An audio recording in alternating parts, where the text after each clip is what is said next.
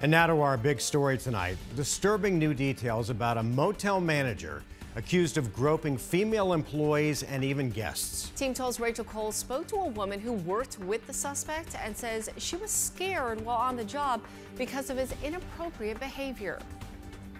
Chandulal Dhanani. This 70-year-old motel manager accused of sexually abusing and assaulting at least 5 women. There's been incidents where he's actually exposed himself to other employees, Allegedly grabbing their breasts during job interviews at 2 motels near 52nd Street in McDowell. He took advantage of the fact that he was in control and they were being interviewed for jobs they wanted.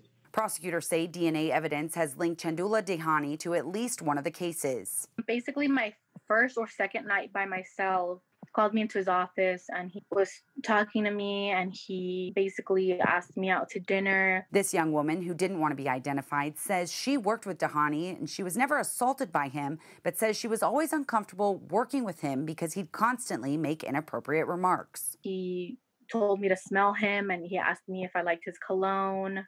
Then, 19 years old, she says his behavior kept her in fear. I'd always have to be kind of just watching over my shoulder, have my guard up always just in case.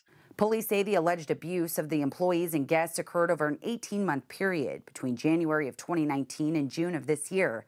But this former employee believes it dates back even further. And hopefully other people speak out because I'm pretty sure he's been doing this since before 2014 when I was working there. Meanwhile, the court ordered him to pay a $10,000 bond and wear an ankle monitor. He's scheduled back in court next week. Rachel Cole, 12 News.